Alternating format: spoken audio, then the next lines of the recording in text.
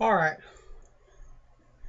let me see if I can, there we go. We're moving on to 4K. Some guys use 3K, some guys use 5K coming off a bevel set. Either one of those will get you there. I have a Norton 4K. I have a Nanoa 3K, or not a Nanoa, a Suhiro 3K. Just depends on what I want. Right now I'm going with my Norton. And we have retaped the spine, fresh tape, and we're going to start honing on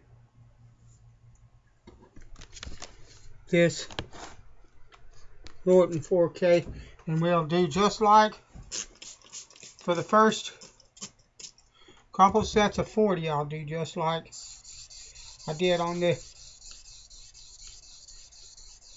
bevel set.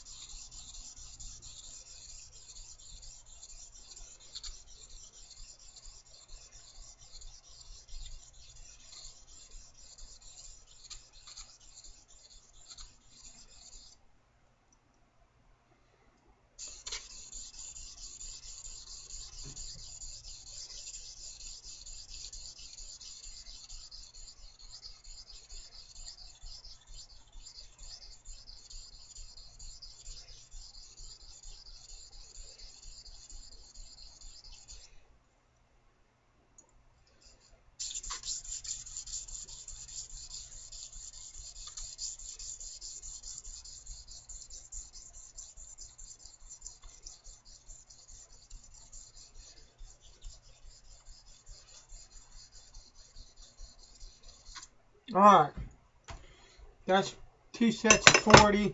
That's just something I do. I use no pressure whatsoever. There's a lot of swarf on that. You can see I just rinse it off. I like my stone to be clean. I want to look at this through the loop, so hold on. I know it's off camera, but bear with me.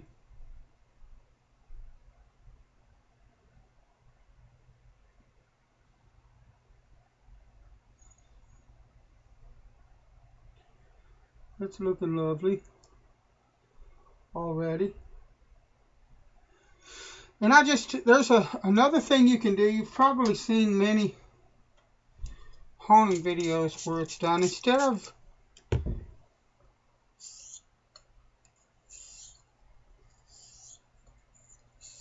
like that, you can take, I like to take and put my thumb here and my thumb here on the heel and the toe. No pressure.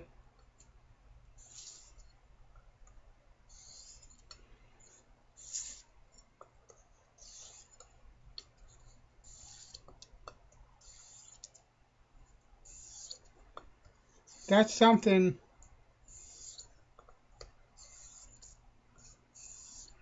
that you can do when you're first starting out, or whenever. I still use it sometimes.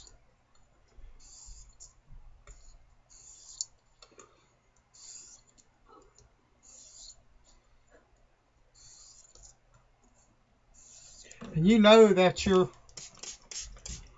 edge is sitting flat to that hone.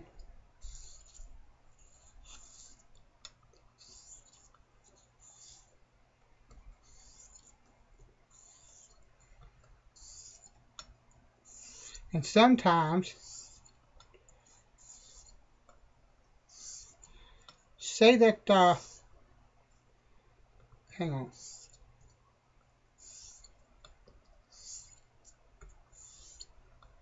Because remember, I'm doing sets of 40, there's 20. Not as an indication of whether I'm done honing just as a way to self-imposed time limit that I want to check the edge at. It has nothing to do with whether the razor's done or yet not, except that that's just a random amount of strokes I've determined to hone on before I check an edge. But say that that I wasn't getting a really good hone on the edge, on the heel or the toe. Say that when I looked through the glass, everything was really shiny, but it was kind of dull here or it was kind of dull there. With this stroke that I'm showing you, I can put just a little bit more pressure in a spot that's not quite honing well with my thumb or my finger. And you can do that here. You can go put your both thumbs here and just lay your fingers along the edge of the spine there and put pressure on this end. You could, and that's part of honing, is understanding that, especially if you get a blade, a vintage blade, you bought one at an antique store or a flea market, a thrift store, off eBay.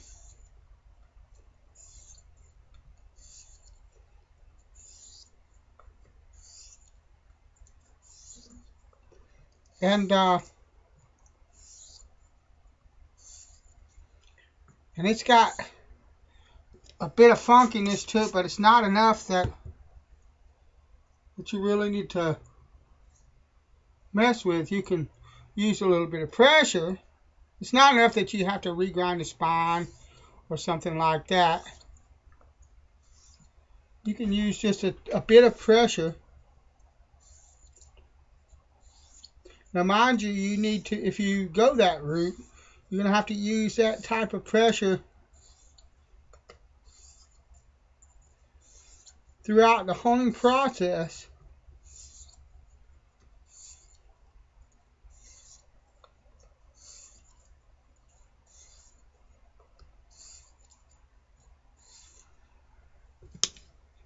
On every stone.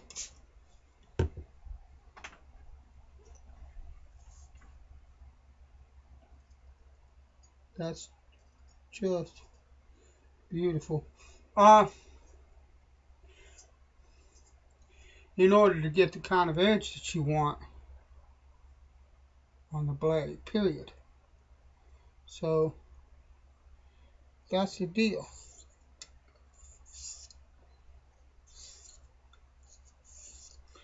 But it's easily done with this kind of stroke.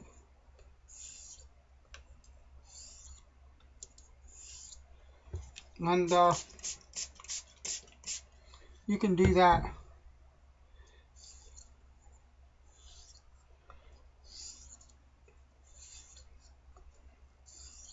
quite easily.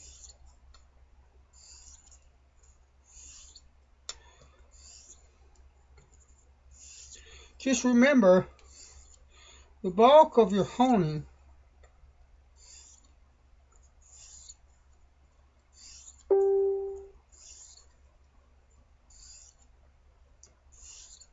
is going to be done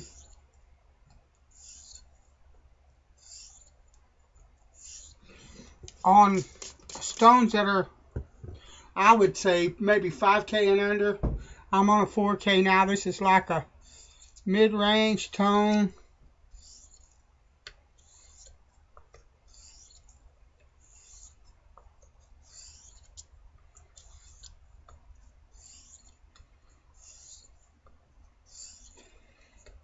But keep in mind also that the major part of this was done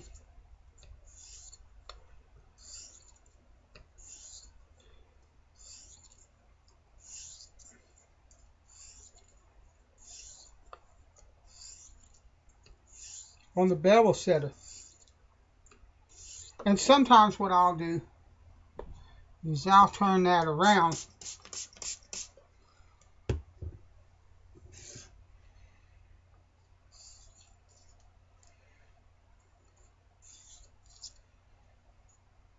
Bit of hair there.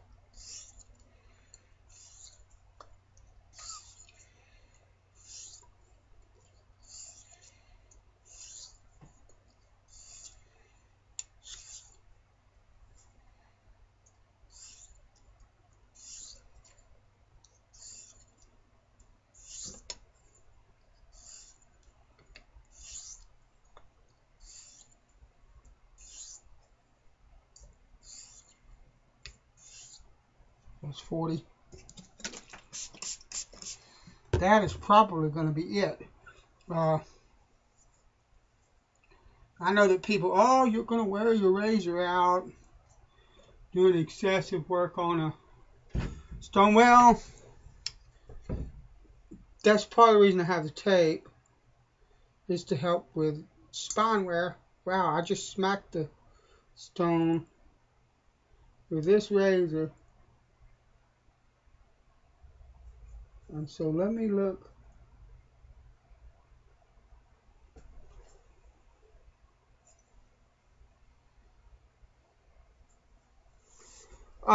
That's part of the reason I have the tape, but it does not hurt. It's beautiful. It does not hurt to spend a bit of extra time on the 1K and the mid-range stone, whether it's a 3K, 5K, 4K, whatever you want to call it. You know, the general or standard operating procedure, the way that most people will say, hey,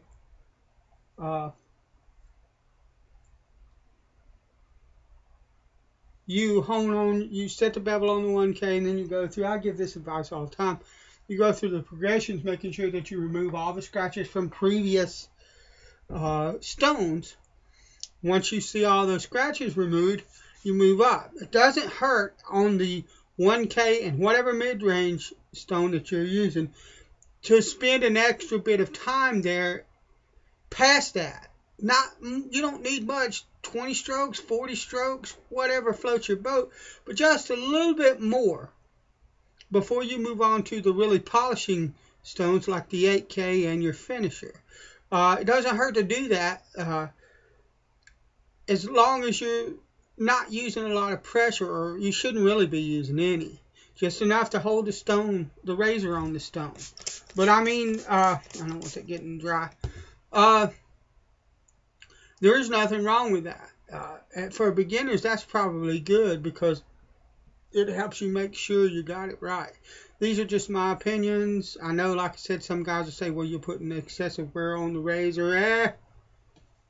Once you set a bevel and you get that bevel set well, and you hone the blade out and you polish it, and you get it through the finishing stages and it's shaven, the only thing you really need to do, unless you damage the bevel somehow, is go back to that finisher every now and then just to polish it up a little bit more to what they call refresh the edge. You don't have to ever go back to the lower grit stones if you don't want to, as long as you don't let the thing go into a butter knife before you will try to refresh it. So, in my opinion, spending some time, extra time here, is not going to be detrimental at all to your razor. So, alright, this is good. I'm going to move on to an 8K stone. I will see you then. Bless you.